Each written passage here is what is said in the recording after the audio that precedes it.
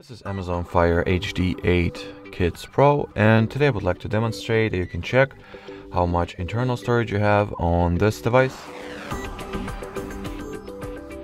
So the first step to do is to launch or make visible the developer options, which you can do by opening settings, then going into the device options, then about Fire tablet, and just tap a few times at the serial number field until you'll get the "You are a developer" message over here. Once this step has been successfully done, at the previous device options page, you'll get this developer options field. And the following page, you can see how much memory you have and how much of it is averagely occupied, which is in my case 1.7 out of 1.9 gigabytes.